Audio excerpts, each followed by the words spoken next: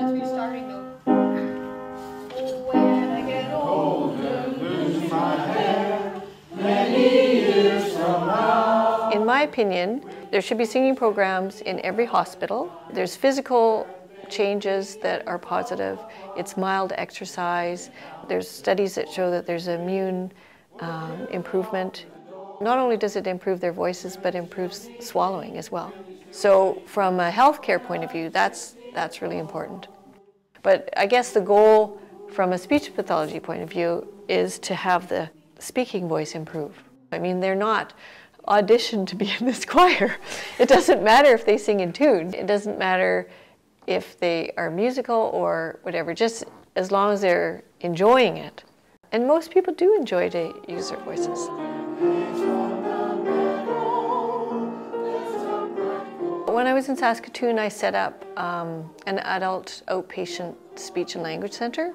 At that point in time, there was not a training program for LSVT, which is the program speech pathologists use for Parkinson's patients. But I learned about it from videotapes and I started doing it. I'm since certified. It's all vocalization.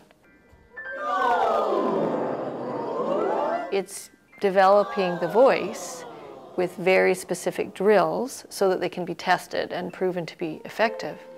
But singing does the same thing and it's a lot more fun. And they do feel that their voices change. I was to the point where I couldn't verbalize very many words, and it has just improved. Every time I go, my family, my friends can hear the difference. I've always had a quiet voice. I'm Irish, I have a soft accent, and so add that to Parkinson's and I become very soft. I think it has helped strengthen my voice. It's made it easier to speak to people, and my voice carries better. In the presentation it carries better, asking questions among a group. I'm heard. And that's a problem in Parkinson's because the voice disorder that they usually get is a quieter, progressively quieter and quieter voice. One lady said that it just totally changed her mood. She said it's just totally changed her whole attitude towards her disease.